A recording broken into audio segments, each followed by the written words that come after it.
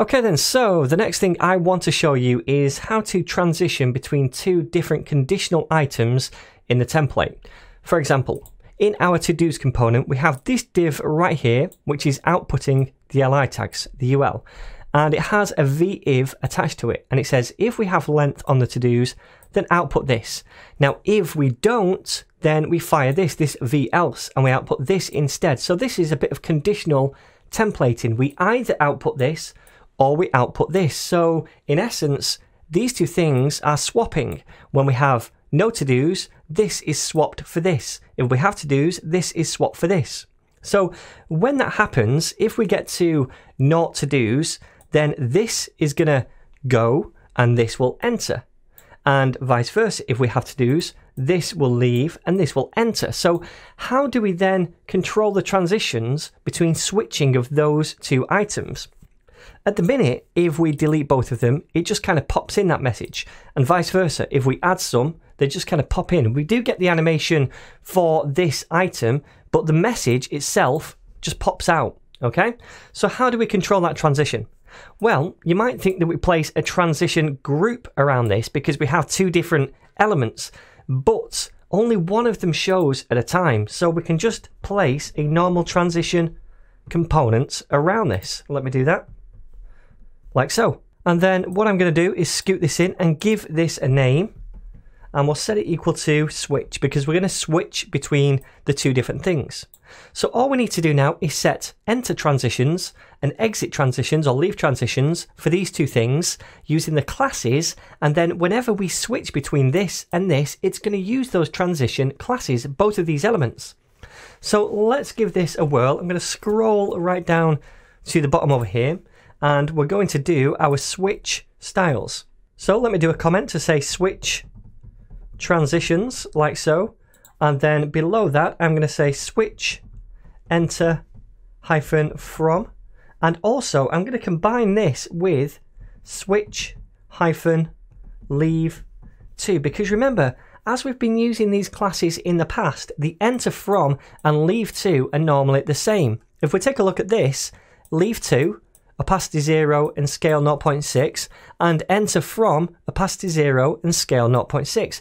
They're both generally the same because they're both going to the point at which they're no longer visible on the page.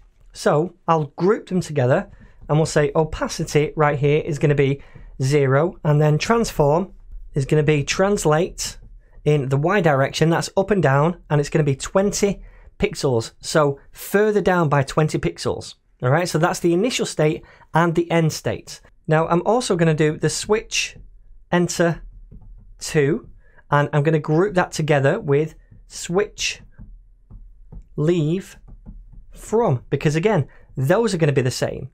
So this time it's going to be an opacity of 1 and also a transform where we'll say translate Y, and it's going to be 0.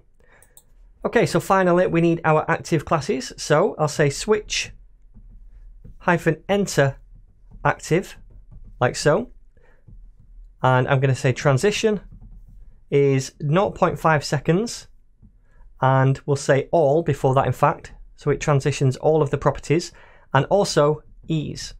We finally need our switch leave active class. And what I'm going to do is say transition. In fact, we'll just copy this right here. It's going to be the same transition, like so.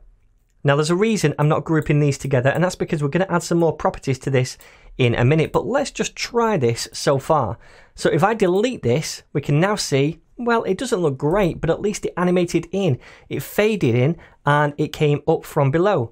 Now if I do the same for adding these, you can see we get an animation out of the text, and this kind of animated in from below again.